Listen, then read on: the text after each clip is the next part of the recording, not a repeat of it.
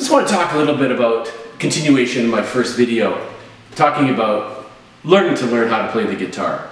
Now, a few of the things that we've talked about in the first video, I want to continue on and talk about the most popular reasons why you want to practice guitar, why you want to even learn guitar. We have the who, what, where, when, why, where, and how. And the most important of those is why, but I'm going to come back to that in a moment. Who, so who's going to practice? Obviously, you're going to practice, or maybe you're trying to encourage someone else to practice. And moving forward with that piece, you really want to know how you can help the person, what you can do with them to practice. If you have someone to practice as part of your who, is there someone else that you can jam with? Are you learning with someone else? Sometimes that can be a good motivator with you as well. We move on to the what. So what is the content? And we talked about this. What is it that you really want to learn? Because if you try and say, I just want to learn guitar, it's going to be very difficult to just, where do I start? Where do I start with that? And I think the biggest part when you're learning how to play an instrument is knowing, what do I need to know first? And you may not know exactly what you need to know first. So you do some research and take a look around. I really encourage you to learn guitar right from the get-go. If you're a beginner, start reading music from the beginning. Because going back and starting to learn with tabs, and I've learned many songs with music and songs with tabs, and I find that when I'm learning with music, you have a better sense of the whole piece, and you just can memorize it better. With tabs, you're looking at your guitar and you're learning the notes on the guitar, just where to play them, but you have no idea what the rhythm is or the notes that are spacing. So I would love you to sit down with, maybe with a piece of paper, and just write down what is it you want to learn. Do you want to learn chords first? Do you want to learn how to read music? Do you want to be able to play the notes in the first position? Do you want to learn how to play in different positions? Do you want to be able to learn some new rhythms when you're strumming? Do you want to learn how to play some melody chords and some notes together? Do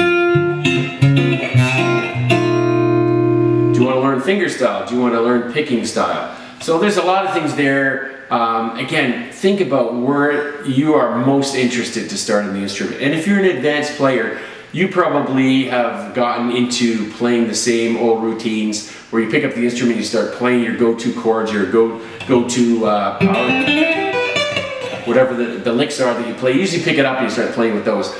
So really map out what is it you want to learn and how long do you want to take to do that, so over the next couple weeks. I want to talk about when to practice. When to practice, this is a huge, huge plus or minus in your life. I find that people that have things scheduled in their calendar, put it in their calendar because it's important to them. If it's not in your calendar, then it's not important to you. So if practicing an instrument and learning an instrument is important, then I would suggest that you find a time of day that works for you. My advice to you is not to pick the end of the day when you come home from work or school or doing whatever you're doing. When you're tired, if you pick up your instrument, it's a little bit more challenging to do that, because sometimes you're already tired and you won't put the effort into it, and maybe it's like exercising or something like that. You just don't put your heart into it. There are, and I have to admit, sometimes I come home from work and I'm really tired and I say, I haven't played my guitar today. And I pick up my instrument and it actually revitalizes me. Maybe I can't play as long as usual, but just picking up the instrument and playing it makes you feel better. And it does to me. So I feel really, really better doing that. So once you find a schedule, if you stick to it every day, you'll probably have more success at doing that. The other piece I would say is, do not bring your cell phone or have it near you when you're practicing. And I find this difficult too. Sometimes I even have it plugged into my music stand right beside me in case I miss a phone call or something like that. But to be honest with you, the times that I turn it off or turn the ringer off and I just say, you know what, I can practice for an hour or two, half an hour, 20 minutes, and that phone will be okay. I don't need to check it. So that can really be a hamper, especially if you're trying to text people back and forth, and it just interrupts on your time for that. Where practice? Set up a great spot to practice. Depending on where you live and what you have, you know, if you can have the space set up beforehand, that makes it really convenient. And I'll show you a picture of where I practice. So I try to have my guitars out, because I find if my guitar is out, I can just pick it up. And I actually have a guitar by my TV, so if the TV's on and there's something I have to practice, I might just pick it up, and I'm watching TV and I'll play the lick over and over and over again. And after a show, it's half an hour, you'll have the lick down and you have that muscle memory in your hands. So that is, you know, really helpful. I find if the guitar is out of the case and convenient, it's very easy to practice that way. A lot of times though, my better guitars, I like to keep them in the case, just for keep the humidity constant, and just in case, you know, they ever get knocked down. So I do have some I leave out and some I put in. So whatever you have, please just deal with the situation you have and use it the best way that you do. But if it's easy, if the area is set up, you just have to flip a switch. Guitars are great. I know when you have an acoustic, sometimes like this, if it runs on a battery and you have it plugged in, and you can't leave it plugged in because it'll run the battery down. So that's a bit of an inconvenience. But if you could just hit mute on your PA system or on your amplifier, that really works out really well. Just moving on to how. So this is the incremental learning I talked to you before. How are you going to move forward with this? And I think it ties in with the what. How are you going to do it? Are you going to be working on some picking exercises with fingering? And again, are you going to go step by step? Are you going to use a book? Are you going to use a video? Are you going to just use some of the videos I've put up? Any of those things would work well, but it kind of ties in with what you're going to learn, and then you'll know step by step how you're going to do it. I suggest that you go at your own pace, as I said before. Even if you're learning one chord and you're having difficulty playing it, getting your fingers moving from here to here, it may be something that you really find tricky. So how are you going to do that? Well, learn the best way for you, moving your fingers. Do you want to move them together? Do you want to move them back and forth? And I'll show you a little bit about those chord progressions in another one. Last piece I want to get to is the why. And when I do school improvement visits, when I visit schools, this is the challenge that I always offer the staff at the school and the leaders of the school. And I'll say to them, the easiest way to learn and set goals is to talk about the what. So you move to the what and how you're going to do that, and then people kind of get to the why, and I'll say, oh, you know what, I think I want to do this because of this reason. But really the most important piece is the why. Why are you learning to play the guitar? Come back to that piece, because it's the most powerful piece of your learning that you'll know.